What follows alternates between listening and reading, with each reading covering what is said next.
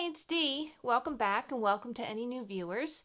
Today I wanted to do a video on how to create, you could do a junk journal, a glue book, an art journal, whatever you want, out of a composition notebook. You could get them in a dollar store. You could get them when school season starts for sometimes like 87, 88 cents.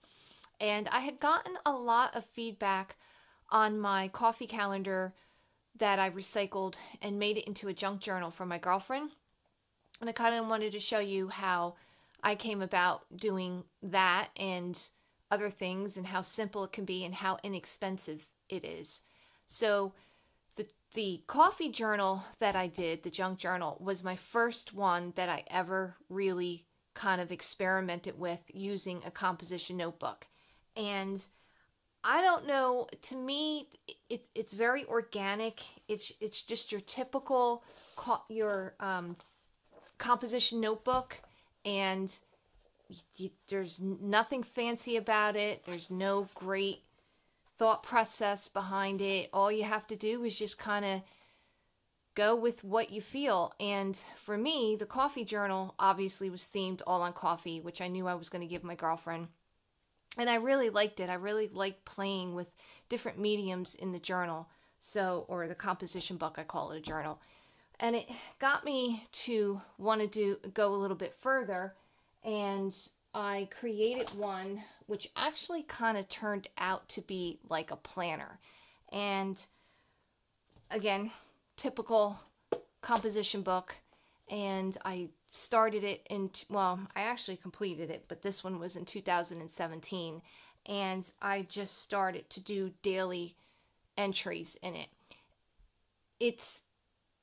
I kind of got more acclimated to what I liked using. I use crayons in it, and markers, and paint, and acrylic paint, and watercolor, and there's all different things, and it kind of just got my feet wet where I wanted to experiment. And that's what this book was all about. And trust me when I tell you, it's not even worth showing it to you because it's horrible. So let's just leave it at that. But it got me interested to doing more I'm more of an artist, so I was leaning more towards doing things with paint and sketching and things of that nature. So I created my third book, which is, look how thick it is. This is your normal composition notebook. And as I just started creating and doing my process of whatever it was that I wanted to do, or just, kind of like, to me, it's very free and mindless because there's really no rules. You don't have to perfect anything. And I created this book where I cut this out of a magazine and then I stamped on here random thoughts and interests. Stamped journal, and used some stickers, used some scrapbook paper. The spine held up really well. I was very, very impressed with that. I did not in any way alter it to make it sturdy. I just kept going and it got that thick. So I thought that was pretty cool. What I'll show you here is, now this is just, again, random things of whatever I'm in the mood for. And I was in the mood for doing some things with, this was a bag from avocados. And I thought it was really cute. So I cut out part of the bag and then I glued it down here. And then I drew some avocados and I watercolored them and put them on the side. And here's a sticker from an avocado. And this was an avocado I had cut. And I thought it was like a perfect avocado, like the kind you see when they advertise and stuff. And I took a photo and put it there. No rhyme or reason, just what I was in the mood for. I painted a watermelon over here, put some stickers on, and just, I was like in a food mood. So that's how that came about. But again, just random stuff. Over here, though, I did on Instagram, I joined a bunch of challenges, and I can't remember exactly. I think this one was vintage. This one might have been texture or winter or something. I can't remember. But what I did here, I cut out some magazine dolls. I wrote vintage vibes and cut out some flowers and did some collaging. Again, nothing really the greatest, but it was just something that I saw when I had some extra little bits and pieces laying around, and I signed up for the challenge, and it was vintage, and that's what I came up with. And this page here, this is cheesecloth, and this is deli paper, and I had to create a winter scene. This is Tim Holtz's little paper dolls, and this is one of those miniature ones. I punched out some circles from just like a watercolor paper, scrap piece of paper, and then I painted them with watercolor to kind of make it look like snow. And I just love how like the texture came out. I don't know if you can see that because it's kind of like white on white there, but it was just like a lot of fun. And it was, normally I don't know if I really would have done something like that, but I really enjoyed it. I really enjoyed the texture and just creating something out of whatever I had, which you know me. I love my scraps. I love creating things out of what I have, and that's just what I came up with. Now this one here, this is a Julie Nutting doll, and I love Julie Nutting stamps. She's a stamp. And I stamped her, cut her out, colored her. I painted a background here. These seashells that go all the way around, I believe that's a Julie Nutting stamp. So I stamped around it. I painted some seaweed, did some bubbles, and it says, excuse me, she kept a secret record of her thoughts and of her dreams in the water, underwater, and she's holding a starfish. And I was just in a mood to do something like that. I love to play with these dolls. You can do so much with them, and that's what I came up with. And here, by Irma Bombeck, I saw this quote, and I just loved it. It says, "When I stand before God at the end of my life, I hope that I would not have a single bit of talent left, and I could say I used everything you gave me." And I drew some flowers and painted them. I used some Posca pens, black marker, I believe it's acrylic paint, and I just love this quote and thought it would be really pretty with some flowers on it. This page is all from scraps except the moon. The moon I cut out from a magazine. And these are all pieces of paper that I had, and I cut them up, or I had strips, and I created a cityscape. And then these little stars over here I just punched out of a scrapbook piece of paper, and then I highlighted everything with like a gold chalk. If I could fly, what would I see? I would see beauty. And I love anything with the night sky. I love anything with cityscapes, and that's how I came up with that one. And that was a lot of fun because it was just using whatever I had. This page here, this is when I started to really realize that me personally, I liked more of the art end of it.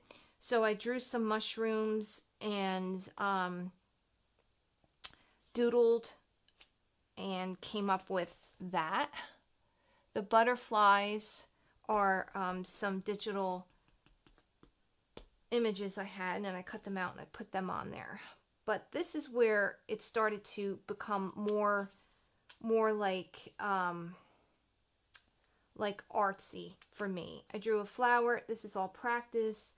Man in the moon, a girl giving him a flower, and I used some scrapbook paper here. Over here I used washi tape, and I did journal topics, just different things I wrote on each washi tape. Here's another Julie Nutting doll. I love them. They're so fun. This time I let the line paper from the book show through. Usually I cover it up, but I just let that kind of come through, and I just used some paints or some inks and collaged a little bit. I drew some flowers and cut out some scrap paper, made a dress for her, drew a face on her, colored her with some Copic markers, and I just came up with that page. And you could journal here. I haven't done anything, but you know, if there's something I need to add, I have a nice space to put that in. And that was a lot of fun. I really like that page. This page here, I started to work a lot with color palettes, and these were little embellishments that I had, and I wasn't really doing anything with them, so I thought that would be a good way to use them. Did some stamps. I did it, well, I created some of it on written paper and music paper. Did some doodling, and this is one of my favorite pages. I have a postcard that I put in there. I just love how that came out, and then I did some black in it and distressed it a little bit. Over here, I did some watercolor. This was a stamp, and so I stamped it and I colored it, and then I fussy cut it and stuck it here. Did some stamping over here, and then I put "Life is short, make art, and fly free." So I thought that was pretty cute. And then over here, "Stay home and create art." This was when COVID hit, so this was in 2020, and I did a stencil here, and I just did a background like pink, gray, and tan, and then I stamped it. I don't know if you can see that. There's like it's like an alphabet stamp, like a typewriter stamp in the back, and just created that because that was when everything was happening and kind of inspired me to do something. And on this page, here's another Julie Nutting doll, and this was a old magazine from like the, I guess like the 50s or the 60s, and I loved it because it was vintage, and I loved this dress, and I started thinking, you know, that's a closet. And then I matched the color that I created her dress in to the color here, and just kind of created it as a spring idea of, you know, just, I don't know, just here's flowers, and it just reminded me of a spring day. And so I just matched up my colors, used some book paper, used the magazine image, and that's what I came up with. I think she came out really cute. Drew a face on her, and that was that page. And then back here, this is the last page. It says "Be kind to yourself," and I drew some funky flowers, and you can see how thick that is. And this is the back of it, and that's how thick my composition book became. And that was my third book that I created. And then, because I enjoy that so much, I decided to do a fourth book. And this one I had gotten at the dollar store, and it had these funky cats on it, and some of them have glitter, and they got the eyeglasses, and I just thought that was so funny. And I don't know if I'm going to cover it or not. Probably not, because it's cute. And Focus on Journaling, I found that in the magazine, so I cut it out, and I just put that there for now. I haven't even really attached it, but for now I put it there because I thought that was a nice title. And I just do random things I have sitting on my desk. I drew her. This is a cutout from a magazine, and also here I stenciled Big City Dreams because she's got big city dreams. This here, the background, the wording, and the women, and the wording here is Stencil Girl.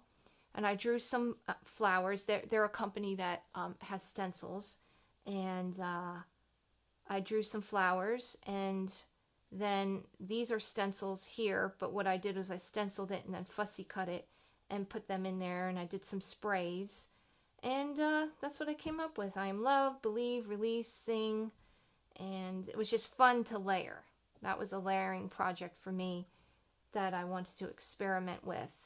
Same thing here. Let's be mermaids and live under the sea. The mermaids and the fish and the background stenciled are Stencil Girl. And then this is some washi tape. And then I just spritzed it a little bit with paint. I love anything with mermaids. And that's how I created that page. This was from an old calendar I had. And there was bits and pieces to it. And this is what was left. So I kind of made a flip. And she's a mermaid. And I kind of put that together with that. And then this here, I just had extra paint. I painted, got it off my brush, made a little bit of a background. I'll go to that when I'm ready. Just something there. It's a blank page for me. This is a magazine cutout. This was a sticker I had from a project that was like this sticker, and these two stickers were like the last of the stickers, and I wasn't going to use them, so I said, well, I'll just stick them in my art journal and come up with something. This here and here was another project I worked on, and that was the remnants of it. And then I left the page where when I painted it, I could journal on the lines, because like I said, a lot of times I cover up the page, but here I can actually go in and journal something. Haven't yet, because I don't really know what I want to do. This is a stencil, the women by Stencil Girl, and I colored it in, painted it in, and I have dream, bliss, free, love, beauty, shine, live, soul, flow, purity, like inspirational type of words. I still have to do some stuff on the background here, but it's just something in the making right now. Use some book paper, and then I just layered a lot of paint. I'll probably do something with faces, or I don't know, something there. I have no idea, because that's not done yet, but I did that page with a stencil. And then here I was experimenting with color, and then I just drew flowers all over it, and I came across this saying by Claude Monet, I must have flowers always and always. So I just kind of did that in black over it and stenciled I must have. I used my stencils for the letters, and I thought that page came out pretty cute. And that's pretty much it. So I still have all of this to go, and I had questions about how do I get my books, well, it was the coffee journal, how thick it got. And then obviously you can tell by this one how thick I got this one. And really all that I do, and I'll do this to show you right here. So each page, like you could, if you wanted to work on one page, but generally what I do is I take a glue stick and I just glue down 2 pages together. So I'll glue that with you. And then I take my page and I just go from left to right, get any wrinkles out, and now you have a thicker page. Also, you can take scrapbook paper and adhere it and put something down. Let's say you wanted to put down paper like this, then I would just cut it and measure it and put it onto the page and go from there. I do a lot with collaging, so I will take book paper or scrapbook paper or whatever and just put it in there, and or put it on there and glue it, and then I'll start to paint over it. It just depends what I see. I do a lot with color, I do a lot with theme, and then sometimes it's mood. Like that one page with Monet's flowers, I was in the mood to do flowers, and that's what came out of. I really had like no plan, it's just how it came out. So it's interesting to see what you could come up with. And a lot of people like doing glue books, and you can cut a lot of things out, put that in here, do some creative drawing and sketching. I'm a doodler, so I really enjoy a lot of marker work and a lot of markings. And yeah, so that's basically how I created my coffee journal, except I used a recycle calendar. And this one is even thicker than that coffee journal, and as you can see, like I showed you, it's just building up. It's just layers. Don't be afraid, don't overthink it, just have fun. There's a lot of freedom to it. It will ground you to where you're, well, I mean, at least for me, it's very relaxing because there are no rules. And you can start experimenting with color and mediums of different things. Like maybe you're an acrylic painter and not a watercolor painter. You'll find out, and you're going to know what you navigate to. But it's really fun. It's really inexpensive. Anybody that has anything laying around that's something that can be adhered flat is perfect for these books. And yeah, I mean, I wanted to show that to you. And if you have any questions, don't hesitate to contact me. I really appreciate everyone watching, and I hope you all are doing well. So thanks for watching. Thanks for subscribing. And if you're new, please subscribe. And I will talk to you guys later. Bye-bye.